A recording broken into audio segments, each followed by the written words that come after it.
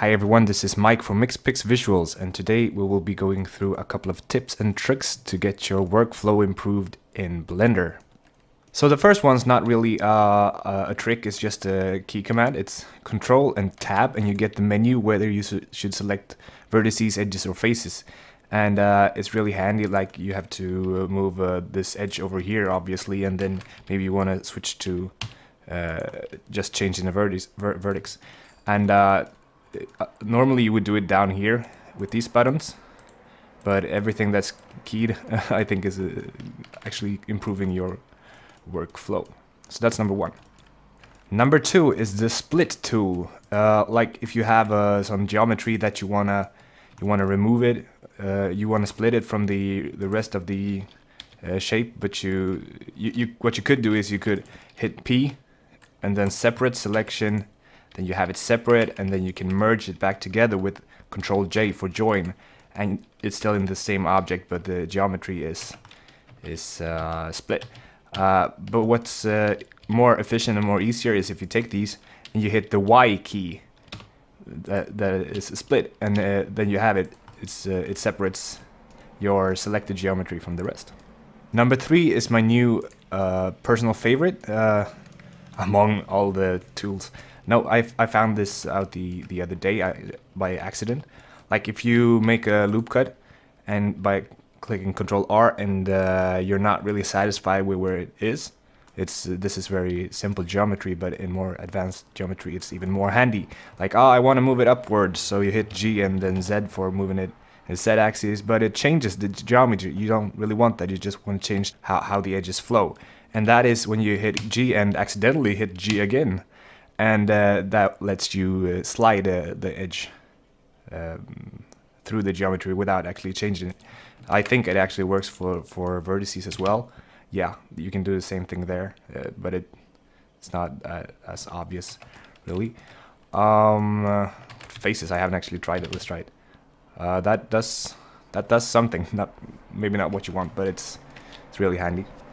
And the way I make loop cuts is also by hitting Ctrl-R. And if you didn't know, if you scroll the mouse wheel while using the Ctrl-R, you get as many loop cuts as you want. So that's something.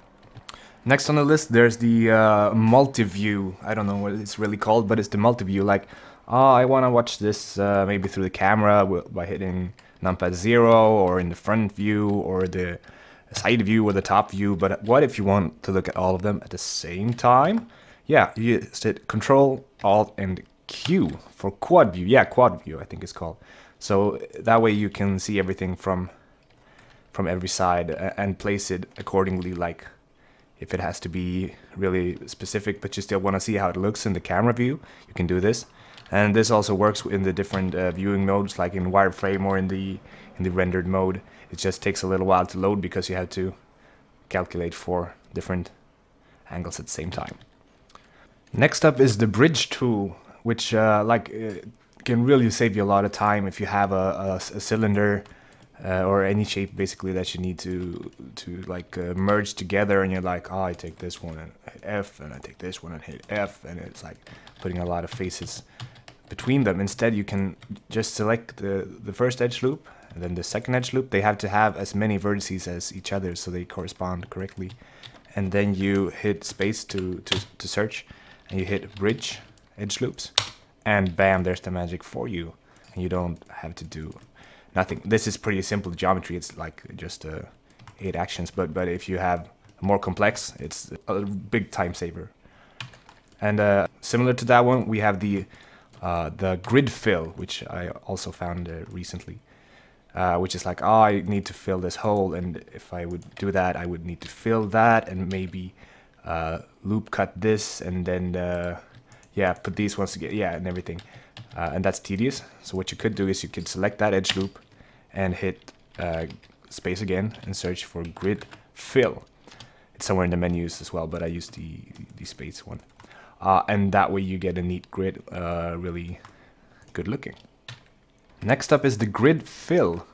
What that does is, like, if you have a couple of faces and you want to extrude them to make, I don't know, maybe a gear or a cog or something, and you extrude them all and then size them up, and they are part of the same mesh. So it's basically just like you broaden the cylinder, which is not at all what you want.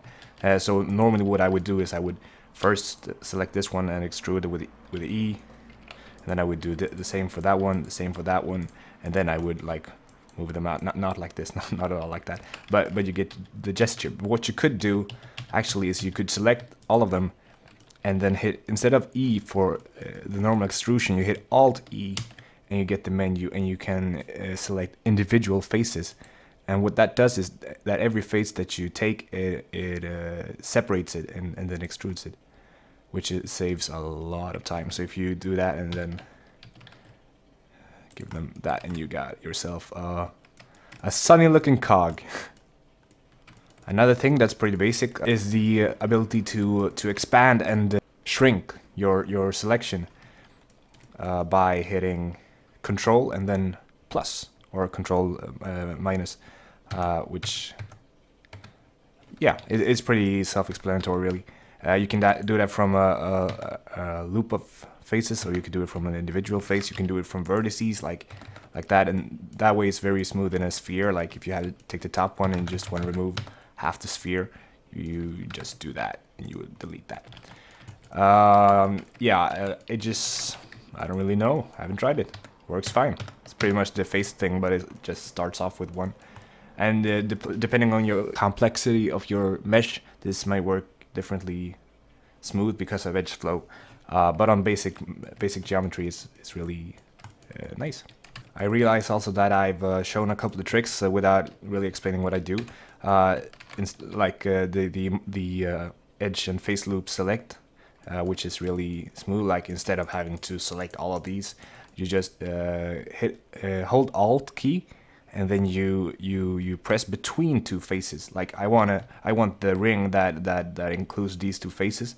I hit Alt and then right click between those two, and I get all of that line. And then if I maybe want this one as well, I can Alt and Shift click to select both of them, and do that in that manner. And that works well with edges and vertices as well, actually. The last thing I want to talk about today is the pivot changing tool. Not really a tool, but like you probably noticed that if you can if you rotate something from I think by default it's set on the medium point. Like if you rotate this and this, they will rotate around the center of those two combined objects pivot, which is here. You can also do the individual origins to make them rotate around themselves simply. And what you could do is also the 3D cursor. Like if you have the cursor here, you will rotate stuff around that certain point. If you put it here, it'll rotate around that. And that comes very much in handy actually. And the hotkey for choosing the 3D cursors as an origin is the period key. And it's already at period now, so it didn't change.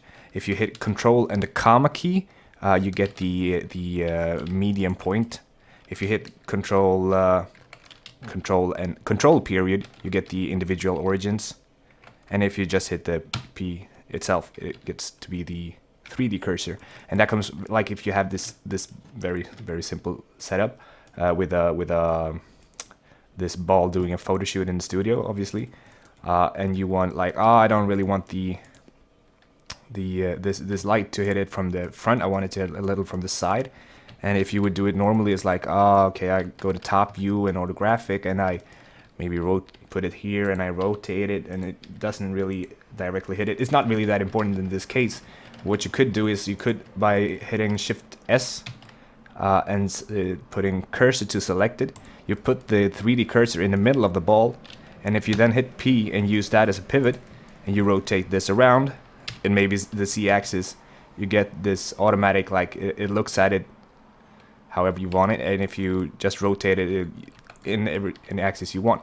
Actually, if you hit the R button twice, like we did with the double G for edge slide, you can also get the rotating special tool. I think it's maybe called a rotation ball or something like that.